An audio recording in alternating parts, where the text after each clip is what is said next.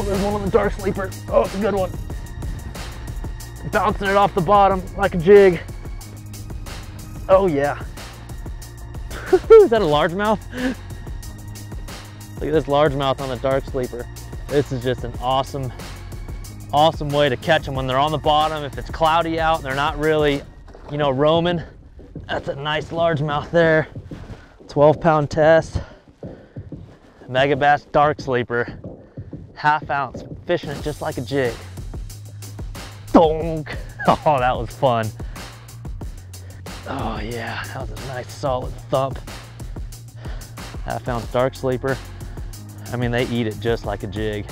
What happens is when you pop it off the bottom, there's so much lead forward inside the head here that it pops off the bottom, and when you kill it, it swims right back down, and it's got a little flat belly here, so it lays on its belly with the hook up, just like a jig would.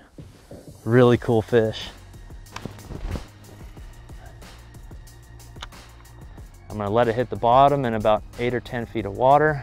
Give it a little pop, slow swim it back. I know that hook point is facing up, so I can drag it right through those rocks, no problem. There's a couple different ways to fish the Dark Sleeper, but there's one common denominator when you're working this bait, and that's contact with the bottom. That's where this bait really shines.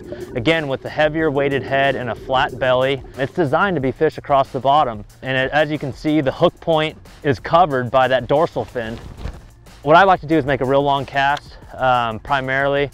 Let the bait hit the bottom, and just like a traditional swim bait, I'm just gonna slow roll it. I'm gonna drop my rod tip, it's on the bottom there, and I'm just gonna slow roll it across the bottom, basically crawl it across those rocks. I know it's not gonna get hung up, so if I just slow creep it across the bottom, almost like I'm dragging a jig, that's one way to get really big bites. And I mean, you feel them instantly. It's a big jig type bite. Another way to fish the Dark Sleeper is by almost pulling it across the bottom, and if you feel it hang up just a hair, just give it one little pop, just like you would a football jig or a structure jig.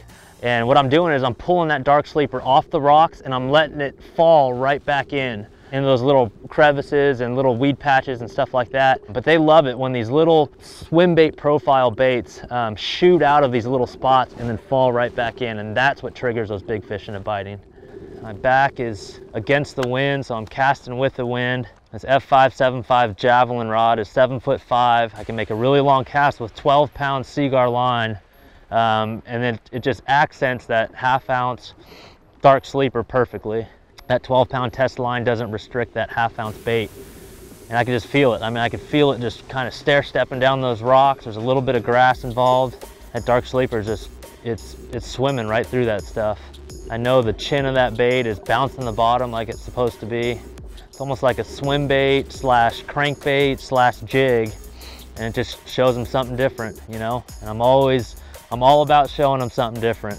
I mean, I love it. Every one of Megabass's baits, it's just different. I feel like I can go behind guys when I'm on tour and catch fish behind guys on baits like the Dark Sleeper, baits like the Hazadong Shad, Vision 110 Silent, whatever it is. I feel like it's different than the guy in front of me.